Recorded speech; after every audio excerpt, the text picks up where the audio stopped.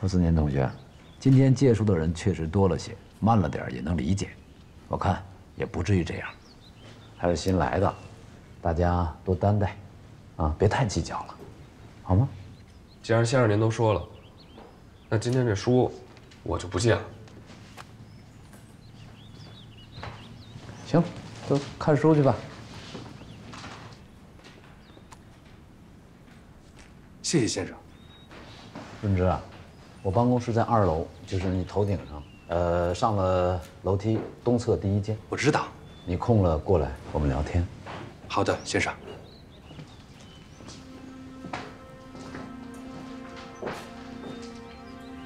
多年以后，在毛泽东的回忆录里说道，当年的陈独秀是对他最具有影响力的人之一。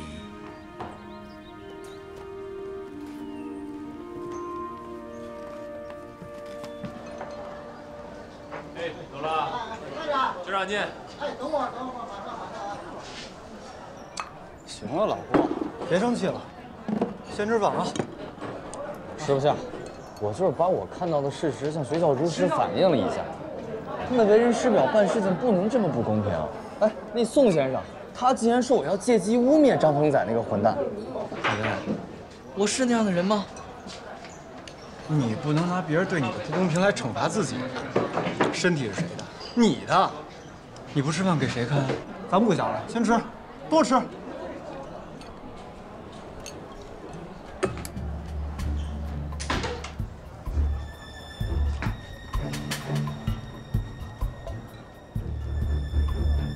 哟，我说是谁呢？啊，嘴巴那么臭，吃屎了吗？跑到教务处去胡气，告我的状。不止告了你呢，把我也给告了。哎呀，真是瞎了他的心呐！敢告我的状，找死啊！你说谁呢？你说我说谁呢？陈独秀这个伪君子，也教不出什么好学生来。敢给我使坏！我弄死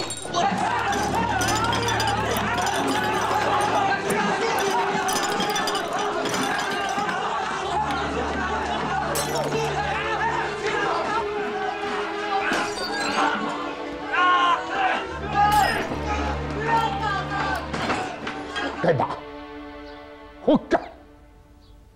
臭货！二叔，冤枉你了。这之前的铺垫眼看就要发酵了，尤其是火爆局事件，政府的态度已经倾向我们了，你非要和他们正面冲突，这不是反而贻人口实吗？二叔，您是不知道。成大事者，陛下苦其心志，劳其筋骨。的人，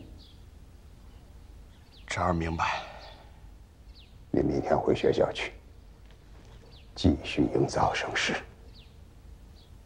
是。侄儿告退。站住！还疼吗？不疼了。不要再抛头露面了。明白。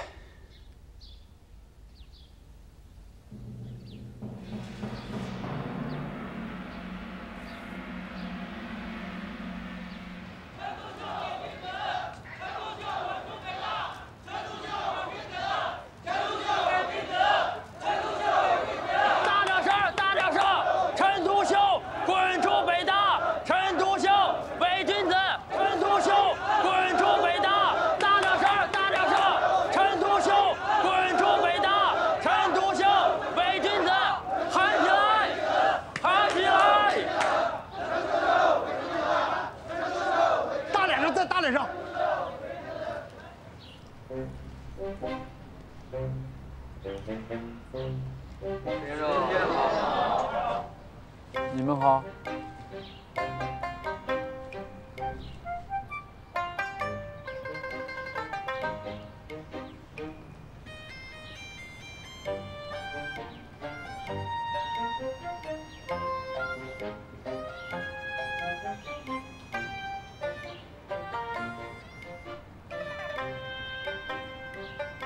哎，你们忙你们的。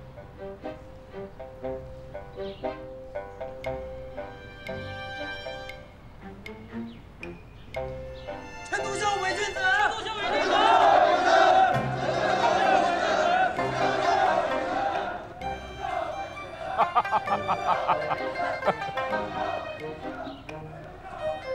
先生好，先生好。一边，带几个人去他家唠一唠，把面再铺开一点，明白吗？去吧。上次学校在街上演了火爆剧之后啊，形成了事件。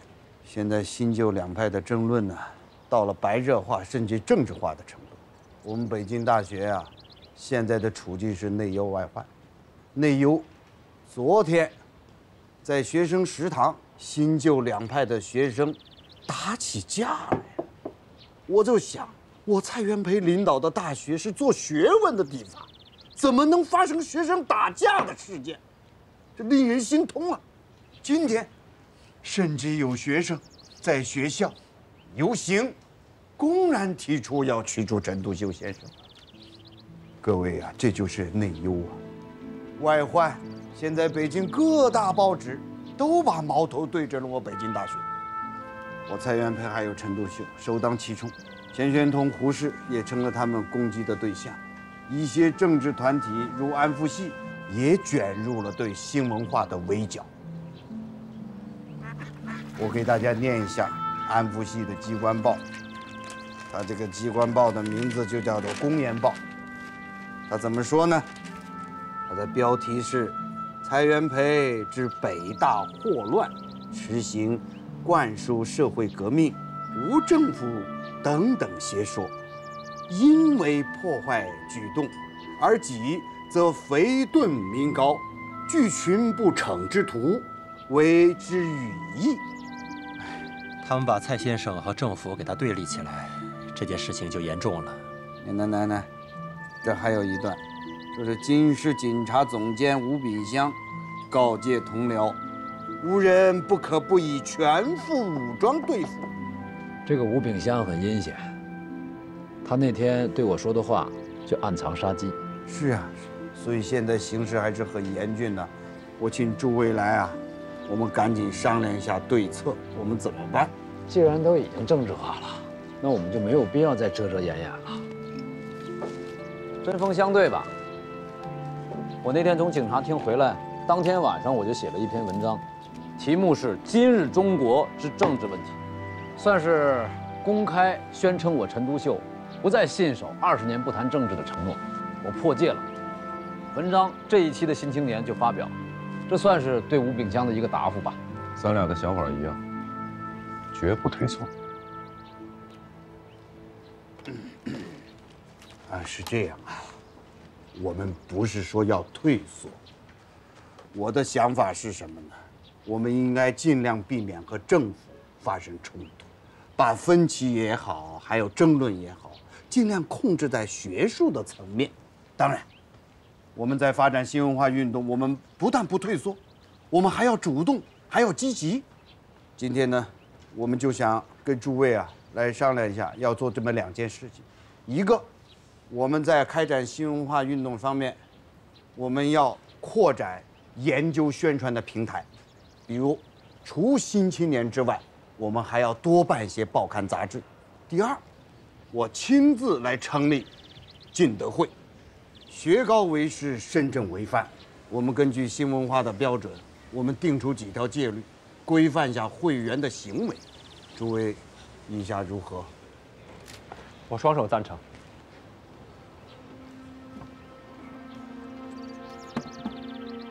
好，好，很好，很好。如果大家没有意见的话，这2件事就可以迅速操办起来。就是办报刊杂志的事啊，政府还要请你多多的费心。好，进德会的事呢，由我亲自去做。学生打架的事情呢，的确是令人忧心了。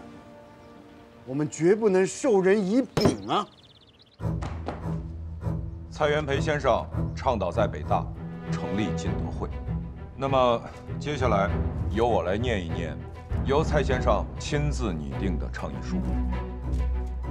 倡议书加入进德会的效用：第一，可以省己，以本会制裁之，庶不至于自放；第二，可以卸人，以本会为范围，则人有以士等相鸟者，径行拒绝，亦不致伤感情；第三，可以止谤，以本会为保障，苟人人能守会约，则谤因既灭，不米谤而米。北大师生，凡是要入会的，均须填写志愿书，写明自己愿遵守的戒约，愿为何种会员，签名盖章，送交进德会评议会，经评议会审查通过，即是会员。凡提名入会之人，均在北京大学日刊上公布。蔡元培。以上就是倡议书的内容。那么接下来我把具体的内容发给大家。仲夏同学，来帮个忙。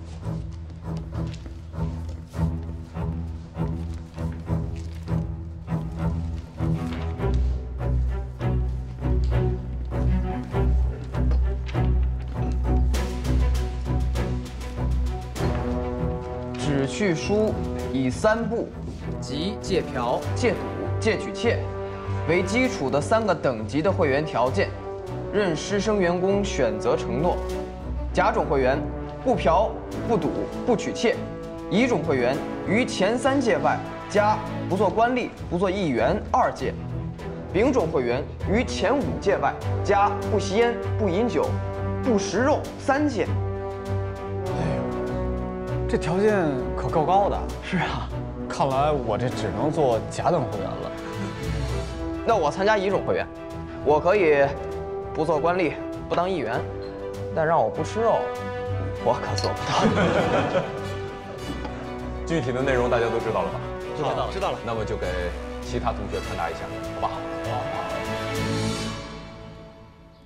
各位同仁，蔡先生倡导成立进德会，这是我们北大人践行新文化的一项举措。我们文科的同仁应该积极响应，做新道德的表率。今天这会呢，只有一个议程，那就是大家报名选做何种会员。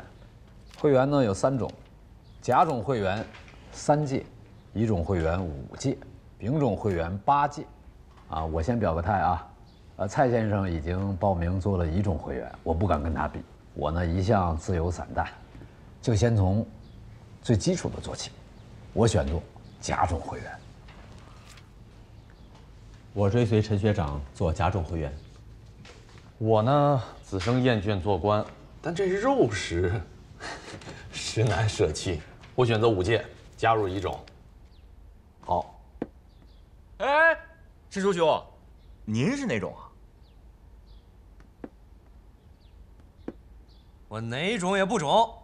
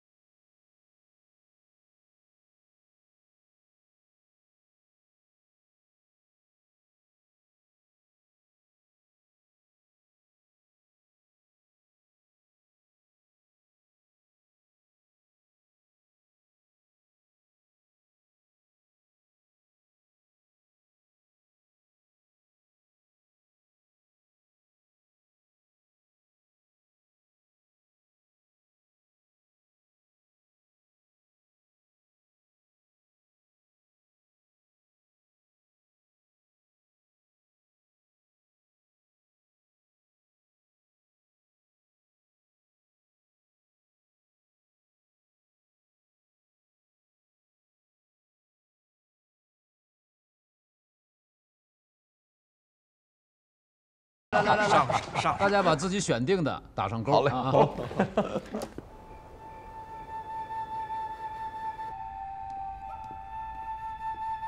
今天啊，黄侃来找我了，说要求在北大创办一个国故杂志，是林。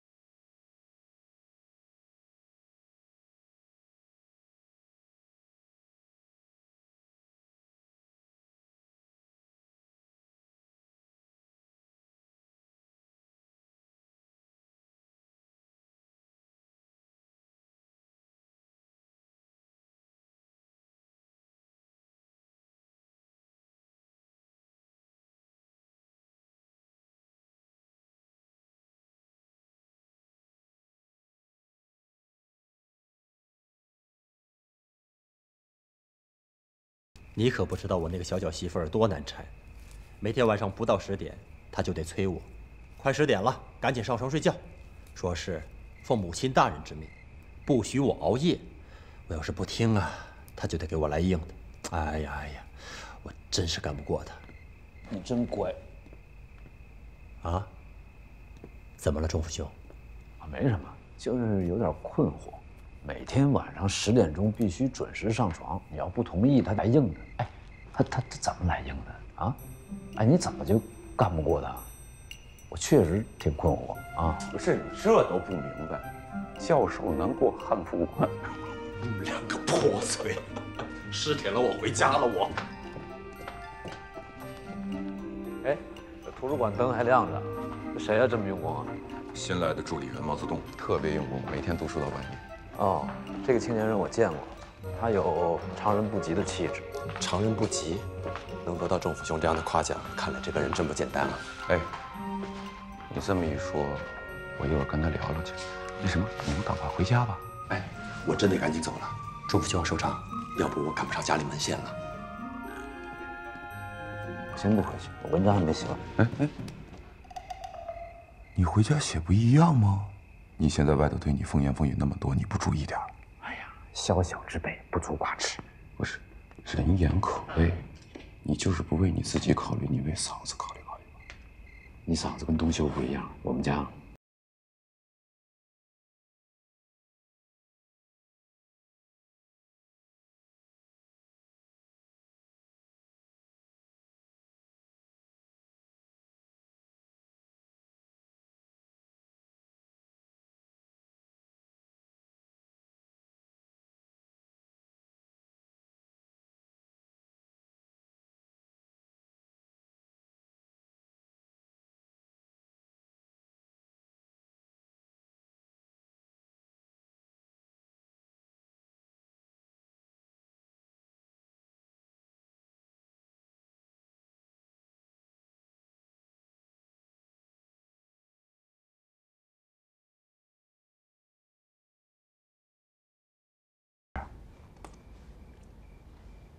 润之，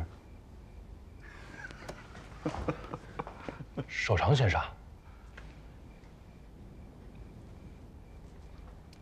您怎么来了？吃着辣椒，专心致志地看着书。你毛润之真是有个性啊！坐。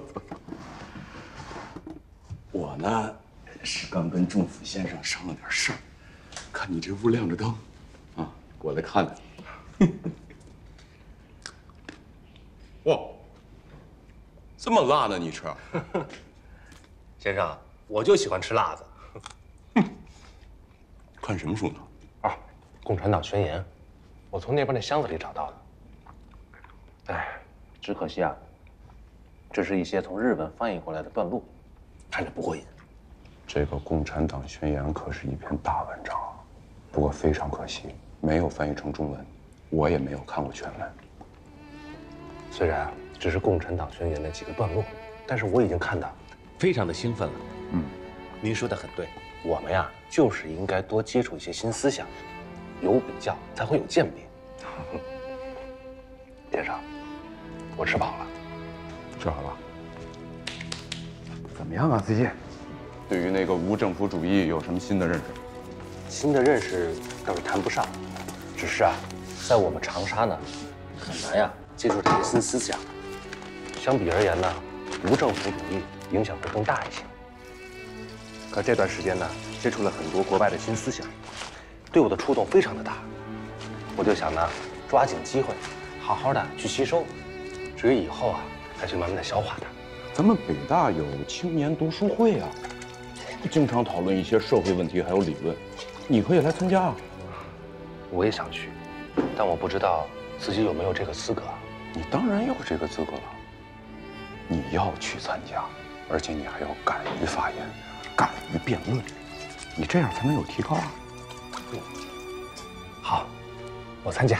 哎，先生，这段时间在北大工作，我接触了这么多的新鲜事物，我真是大开眼界。都见着什么新鲜事物了？你说来我听听。最近他们热议的那个话题，进德会。对于这个进德会，你有什么看法吗？先生请。先生，我觉得这修身养性，自古皆有，这是士的显著特征。但是，北大重提道德建设，我觉得具有特殊的意思。那么这个特殊的含义在哪儿？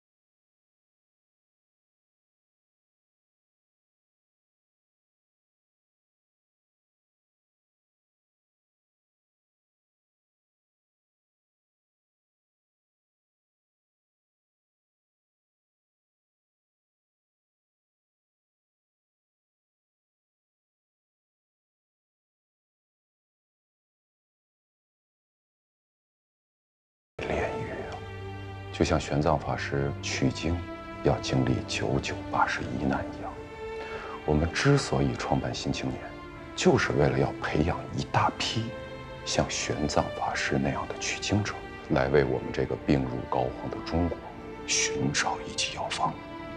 我认为这个才叫讲道德，讲大德。先生，那您找到那个药方了吗？还没有，不过我们已经在路上。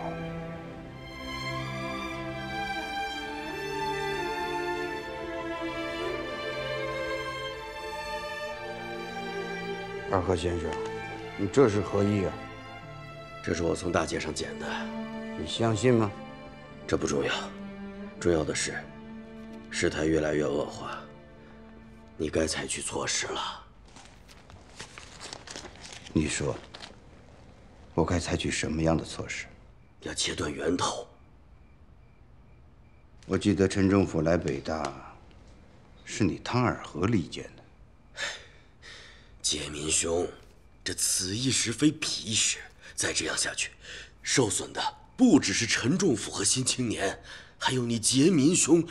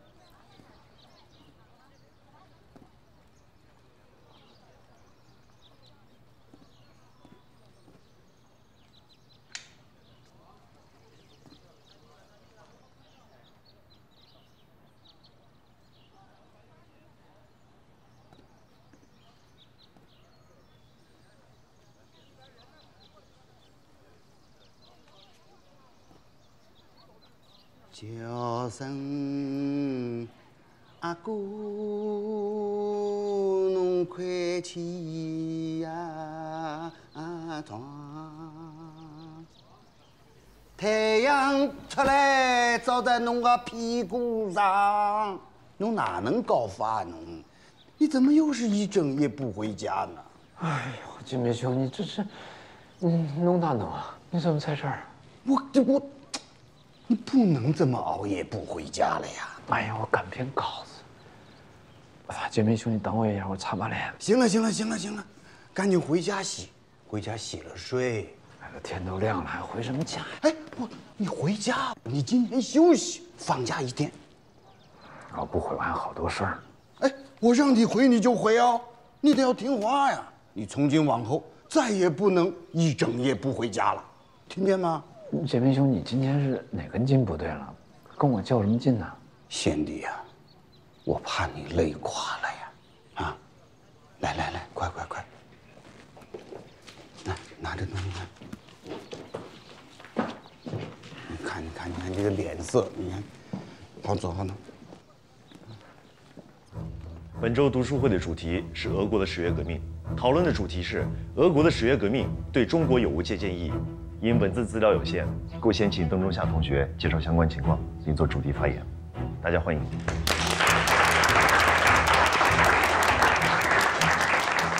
我来给大家介绍一下俄国10月革命的基本情况。俄国的10月革命发生在1917年的11月7日，当夜，在布尔什维克领导人列宁的指挥下，20几万的工人和士兵，他们包围了彼得格勒，并且在次日凌晨攻占了东宫，推翻了临时政府，建立了世界上第一个无产阶级专政的国家。而10月革命本身呢，就是在马克思主义的指导下诞生的。武装起义成功的当天，苏维埃政权就颁布了和平法令和土地法令，其中土地法令规定，立即废除地主土地所有制，所有土地归为国有，交给劳动的农民使用。这也就是马克思主义当中社会主义的原则。以上就是俄国10月革命的基本情况，谢谢。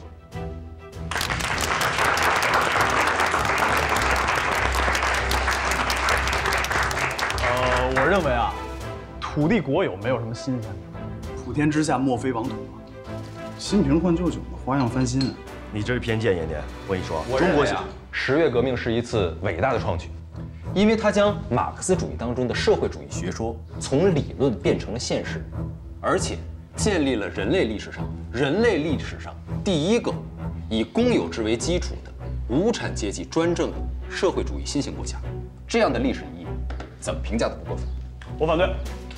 10月革命本质上还是一次暴力革命，在手段上它和历史上的其他革命并无二致，也就谈不上什么创新。实行公有制是创举，但是公有制应该是自愿的，以互助为基础，而不是以剥夺和强迫为基础。你这是典型的无政府主义的观点，根本不符合中国的实际。你实践过吗？你没有实践过，那就不能断言它不符合中国。法国的圣西门就实现了，结果失败了。法国的圣西门是在岛上实验的，不具备普遍性。我同意任志强的观点。圣西门它就是一个空想社会主义。静一下。同学们，安静一下。我真觉得大伙儿争的挺有意思的。大体上分为2派，一派是社会主义，一派是无政府主义，是吧？那谁赞成社会主义？举手我看看。好，把手放下。那无政府主义的呢？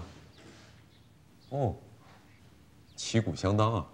陈独秀伪君子，陈独秀伪君子，陈独秀伪君子，陈独秀伪君子，陈独秀，你不配为人师表。陈独秀师德败坏，陈独秀你枉为人师，滚出北大！知道陈独秀是什么样的人吗？不知道，教授。屁！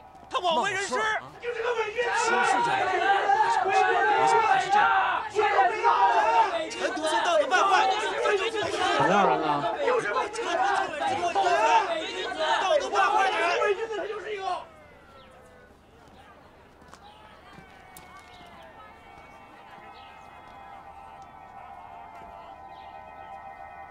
站门口骂多不解气啊！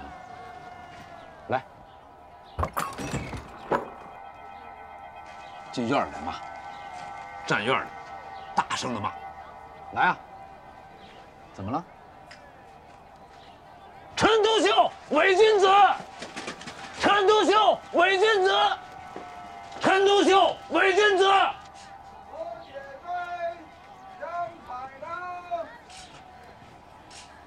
二位，要不院里来坐坐聊聊？啊，锅里热着菜呢。还热着菜呢，哎。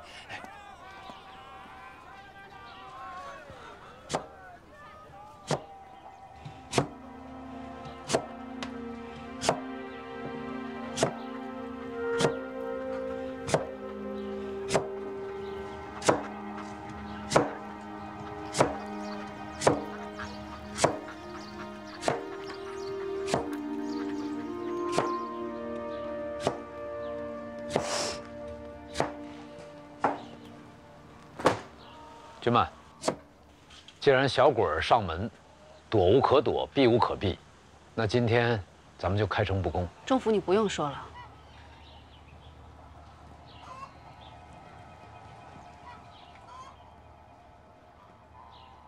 自打我跟你从安庆迈出那一步，我就知道今后的路该怎么走。你是一个什么样的人，我比谁都清楚。我虽在家相夫教子，但我的心时时刻刻跟你在一起。你不也常说吗？是非人心，不足论。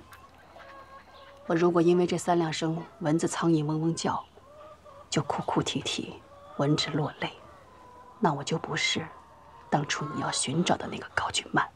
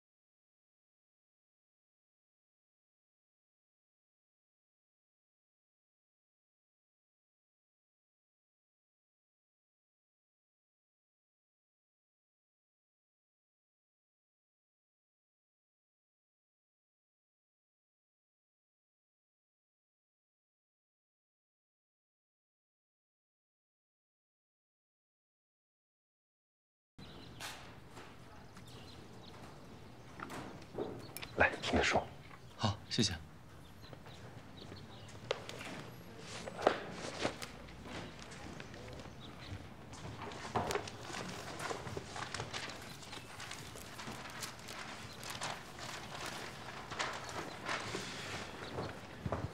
顺治，昌先生，给，拿着。先生，这是什么呀？咱们北大新闻研究会打算吸纳一批新的会员，我替你报名了，蔡先生也同意了。今天下午，研究会邀请的是《京报》的社长邵飘萍来做新闻工作理论与实践的演讲，你去听听啊，这个是听课证，听听。先生，太好了，谢谢啊。嗨，邵飘萍先生久仰大名，如雷贯耳，人称铁肩辣手。今天啊，终于可以见到面了，先生啊，谢谢您的意见啊。文之啊，这个邵飘萍可不简单哦，人家是晚清的秀才，在辛亥年呢，有做过杭州汉民日报的主笔，后来又被上海申报的社长史量才聘为驻京特派记者，快笔如刀，可以誉为是新闻界的全才。前不久刚创办了《京报》，自任社长，热衷于宣传新思想。你去听了他的课，一定会受益匪浅的。太好了，先生，那我下午去听课，这儿的工作怎么办啊？这儿有活呢，放心去啊。守常先生，啊，先生，我来还书。跟我来吧，去吧。先生，谢谢您。来，同学。好，各位同学，蔡校长建立的这个研究会叫新闻研究会。那什么叫新闻学啊？这个研究会研究的具体内容是什么？我想，这是在座的每一位会员必须了然于胸的基本常识。我认为，主要分为以下几点：新闻的根本知识、新闻的选题、新闻之采集、新闻之编辑、新闻之通讯法等等等等。总而言之，是非常完整的新闻学体系。我知道在座的诸位有志于成为一名记者，那我要请教了：当今社会要成为一名合格的记者，需要哪些基本素质？请畅所欲言，我洗耳恭听啊。